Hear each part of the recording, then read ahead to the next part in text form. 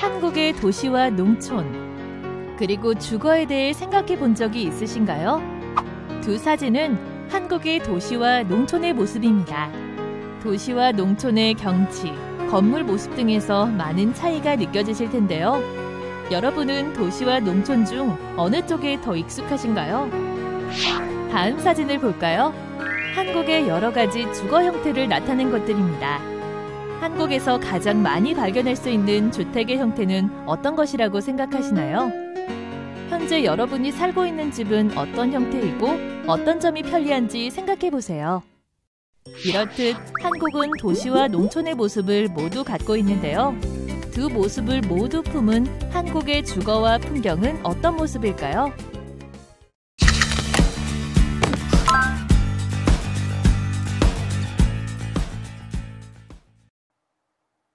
안녕하세요. 우리는 다양한 주거 형태에서 각자 살고 있는데요. 내가 살고 있는 집은 어떤 집인가요? 혹은 미래에 어떤 집에서 살고 싶은지 생각해 본 적이 있나요? 이번 시간 제일 첫 내용으로 한국 집의 형태에 대해 알아보도록 하겠습니다. 한국인이 거주하는 집의 형태는 크게 단독주택과 공동주택으로 나눌 수 있습니다. 단독주택은 보통 한 가구가 독립적으로 생활할 수 있도록 집을 한 채씩 각각 지은 형태를 말합니다. 단독주택에는 여러 가구가 각각의 독립적인 공간을 차지하면서 살 수 있도록 지은 다가구 주택도 포함되죠. 다가구 주택은 3층 이하의 건물이고요. 전체에 대한 소유권은 집주인이 갖고 있고 나머지 가구는 세를 들어 사는 형태를 말합니다. 공동주택은 한 건물에 여러 가구가 각각 독립된 생활을 할 수 있게 만든 집의 형태를 말합니다. 그 형태의 종류로는 다세대 주택, 연립주택, 아파트 등이 있는데요. 다세대 주택은 연립주택과 비슷한데 면적이 더 좁습니다. 연립주택과 아파트는 건물의 층수에 따라서 구분됩니다. 연립주택은 4층 이하의 주택으로 종종 지하 1층에도 주택이 있는 경우가 있죠. 연립주택은 다가구 주택보다 각각의 가구가 차지하는 공간이 넓습니다. 또한 아파트는 5층 이상의 공동주택으로 수백 가구에서 또 수천 가구까지 대규모로 이어지는 경우가 많죠. 다음으로 한국의 주거 문화의 변화에 대해 알아보겠습니다. 한국의 주거 형태는 빠르게 변화하고 있습니다. 과거에는 단독주택이 대부분이었지만 도시에 인구가 집중되면서 단독주택보다 공동주택에 살고 있는 가구 수가 많아졌죠. 특히 아파트는 대체로 교통이 편리한 곳에 지어지면서 놀이터, 체력 단련실 등 여러 가지 편의시설이 갖추어져 있어서 많은 사람들이 아파트에서 사는 걸 선호하는데요. 하지만 층간소음으로 인해서 이웃 간의 갈등을 보이는 경우도 있습니다. 그리고 다른 주거 형태로는 최근에 1인 가구, 2인 가구가 늘어나면서 원룸이나 소형 주택에 대한 수요가 늘고 있습니다. 은퇴를 맞아 노년을 준비하는 사람들이나 또 쾌적한 자연 환경에 살기를 원하는 사람들은 대도시 주변 한적한 지역에 전원주택을 짓고 살기도 하죠. 알아두면 좋은 플러스 팁, 어떤 팁인지 살펴볼까요? 공공임대주택이란 무엇일까요? 주거 안정을 위한 정부의 지원제도 공공임대주택을 알려드릴게요. 대도시는 집값이 다른 곳보다도 비싸기 때문에 경제적 상황이 어렵거나 서민들이 집을 구하기가 어렵습니다. 그래서 정부에서는 아파트와 같은 공동주택을 지어서 경제적으로 어려운 사람들이 싼 값에 집을 사거나 빌릴 수 있도록 하고 있는데요. 이는 기초생활수급자 등 사회의 보호가 필요한 계층을 위한 공공임대주택뿐만 아니라 대학생, 신혼부부, 사회초년생 등 젊은 층을 위한 임대주택, 또 소득이 낮은 독거노인을 위한 임대주택, 다문화 가족, 한부모 가족을 위한 임대주택 등 다양한 사람들의 주거 안정을 지원하고 있습니다.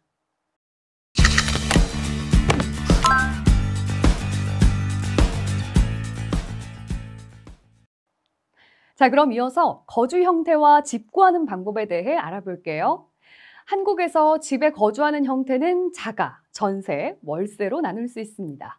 자가는 자기가 소유한 집에 살고 있는 걸 말하고요. 전세는 집주인에게 일정한 돈을 보증금으로 맡기고 계약 기간 동안 집이나 방을 빌려 쓰는 방식을 의미합니다.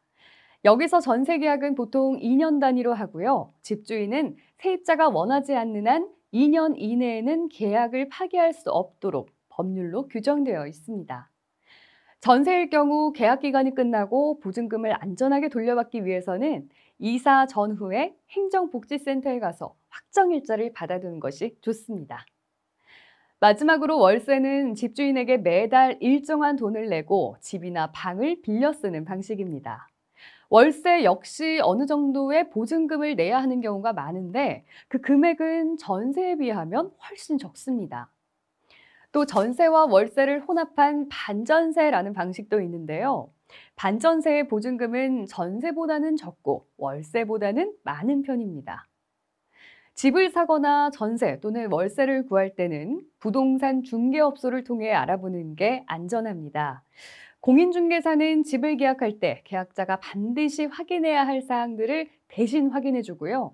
계약을 할 때 필요한 서류 준비에도 도움을 주기 때문에 안전하고 편리하게 부동산을 거래할 수 있죠. 다음으로 주거 선택 기준에 대해 알아보도록 할게요. 어디에서 거주할 것인가와 관련해서 중요하게 여기는 것으로는 교통, 교육 여건, 주거 환경, 편의시설 등이 있는데요. 주로 출퇴근하기 편한지, 또 다른 지역으로 이동하기 편한지를 고려하는 사람들은 지하철역 주변이나 교통이 편리한 곳을 선호합니다. 그리고 자녀 교육을 위해 주변의 여건을 중시하는 사람들은 교육시설이 발달해 있는 곳에 집을 구하곤 하죠. 집은 의식주에서 가장 중요한 역할을 하기 때문에 현재의 경제적 상황이나 미래의 계획 등을 고려해서 집을 살 건지 전세나 월세 등으로 빌려 쓸 건지를 살펴보고 자신에게 적합한 방식을 선택하는 것이 좋습니다. 알아두면 좋은 플러스 팁, 어떤 팁인지 살펴볼까요? 부동산에 갈 시간이 없을 경우 어떤 방법으로 집을 알아볼 수 있을까요? 바로 온라인으로 알아볼 수 있습니다. 거주하거나 구매할 집을 찾고자 할 때 부동산을 직접 방문하지 않고도 온라인으로 알아볼 수 있습니다.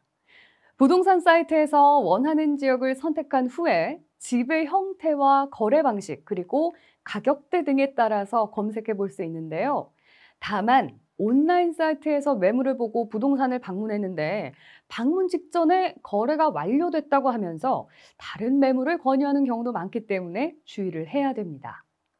또한 계약하기 전에 주택에 문제가 있는지 또 계약을 하러 나온 사람이 진짜 집주인인지 꼭 확인해야 합니다.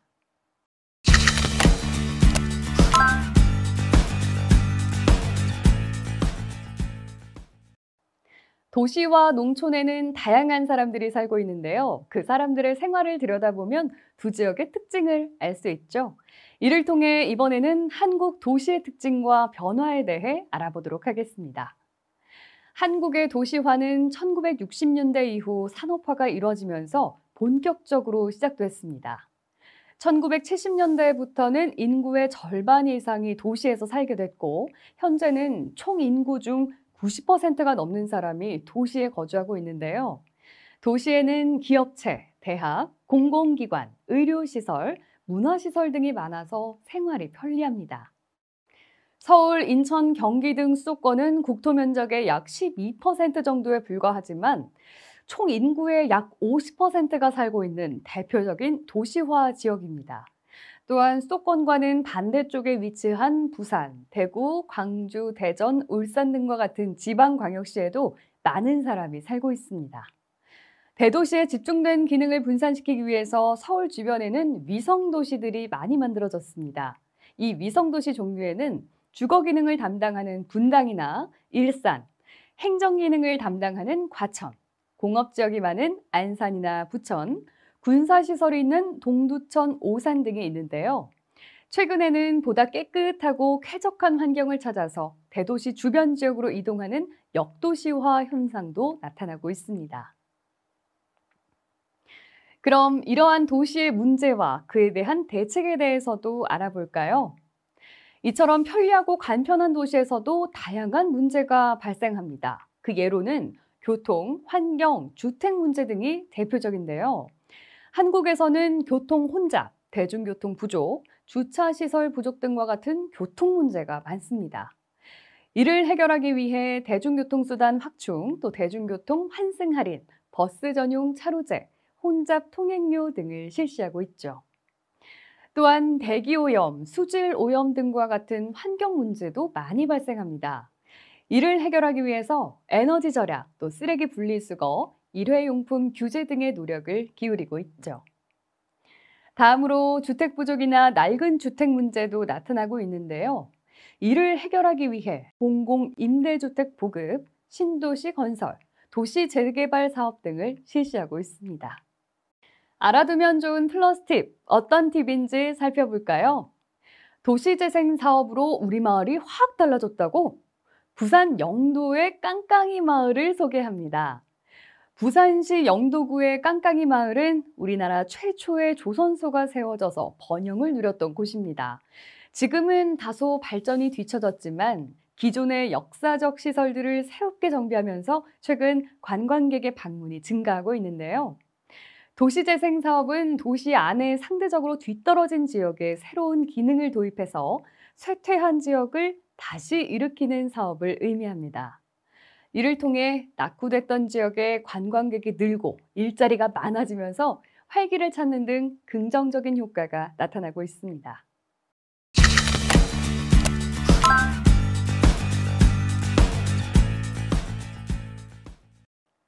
다음으로는 도시와는 다른 풍경과 특징을 가진 한국의 농촌에 대해 살펴볼게요.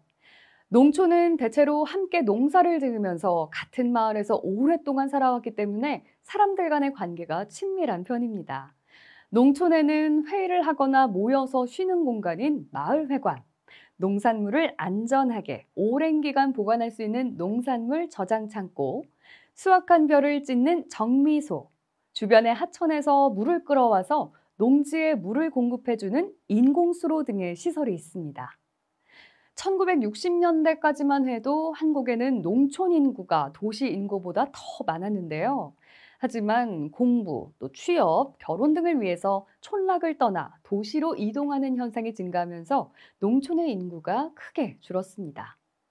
2018년 통계청 조사에 따르면 농촌 인구는 약 230만 명으로 전체 인구의 5%를 조금 넘는 수준입니다. 하지만 오늘날 농촌도 변화를 맞이하고 있는데요. 농산물 직거래 장터나 사이트를 통해서 농산물을 도시에 직접 판매하면서 농촌의 생산자와 도시의 소비자 모두에게 이익을 주고 있습니다. 또한 주말 농장이나 농촌 체험 프로그램을 운영하거나 자연환경, 특산물 등을 이용해서 지역의 전통과 문화를 알리는 축제를 열고 이를 관광업으로 발전시키기도 합니다. 다음으로 농촌에서 해결해야 하는 문제에 대해 알아보고 대책을 고민해보죠. 이러한 농촌에도 해결해야 할 농촌 문제가 있는데요. 우선 농촌 인구의 고령화로 인한 일손 부족을 대표적으로 꼽을 수 있습니다. 2018년 통계청 조사에 따르면 농촌에는 만 65세 이상 인구가 약 45%를 차지할 정도로 노인이 많습니다. 이를 해결하기 위해 농촌 지역의 지방자치단체에서는 귀농을 하려는 사람에게 많은 지원을 하고 있죠. 또 새로운 기술이나 품종을 개발하고 농업의 기계화, 자동화 등을 통해서 농촌의 생산성을 높이는 노력도 계속하고 있습니다. 하지만 이뿐만 아니라 농촌은 문화시설, 의료시설, 정보화 등의 측면에서 도시에 비해 부족한 측면이 있는데요. 이를 해결하기 위해 폐교, 마을회관 등을 문화시설로 개조하기도 하고 병의원 등과 같은 편의시설을 늘리고 있습니다. 또 인터넷 등과 같은 정보화 교육을 실시하기도 합니다. 알아두면 좋은 플러스 팁, 어떤 팁인지 살펴볼까요? 한국의 농촌을 체험해 볼 수 있는 농촌 체험 마을에 대해 알아보겠습니다. 농촌 생활을 체험할 수 있는 농촌 체험 마을이 많이 조성되면서 다양한 농촌 문화를 체험할 수 있는 기회가 늘어나고 있는데요. 농촌 체험 마을에서는 농사 체험과 특산물이나 농작물 수확 체험, 수확한 작물을 활용한 음식 만들기, 고추장 두부 만들기, 메기 잡기, 야외 사육 체험, 원두막 도자기 만들기 등 다양한 체험거리를 즐길 수 있습니다. 또 농어촌 정보 포털 서비스인 농어촌 알림이를 이용하면 전국에서 운영 중인 농촌 체험마을에 대한 정보를 더 많이 얻을 수 있으니까요. 꼭 활용해 보시기 바랍니다.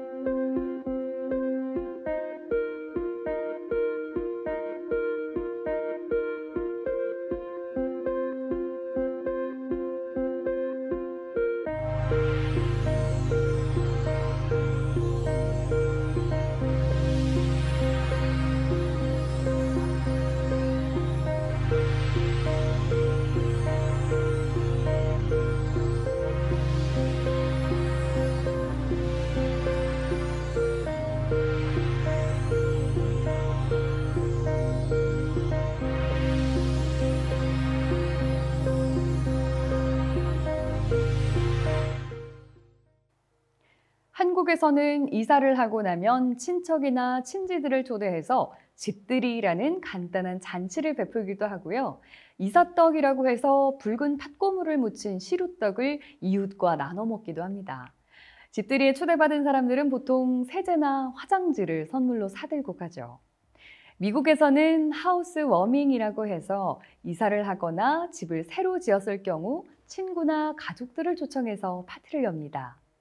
중국에서는 이사를 간 후에 폭죽을 터뜨리는 풍습이 있는데요. 짧게는 몇 초에서 길게는 몇 분까지 요란한 소리의 폭죽을 터뜨리는 겁니다. 이는 이웃에게 우리 가족이 이사를 왔다고 알리는 의미라고 하네요. 또 나쁜 것들이 요란한 소리를 듣고서 다가오지 못하게 하기 위한 목적도 있다고 합니다.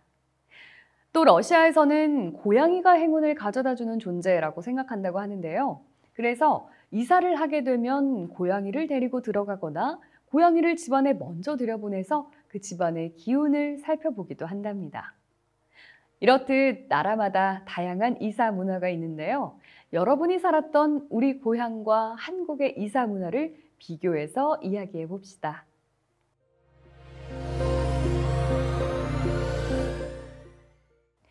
한국에는 농번기 인력난을 완화하고자 외국인 근로자들이 단기간 지정된 농가에서 일할 수 있도록 하는 외국인 계절 근로자 제도가 있습니다.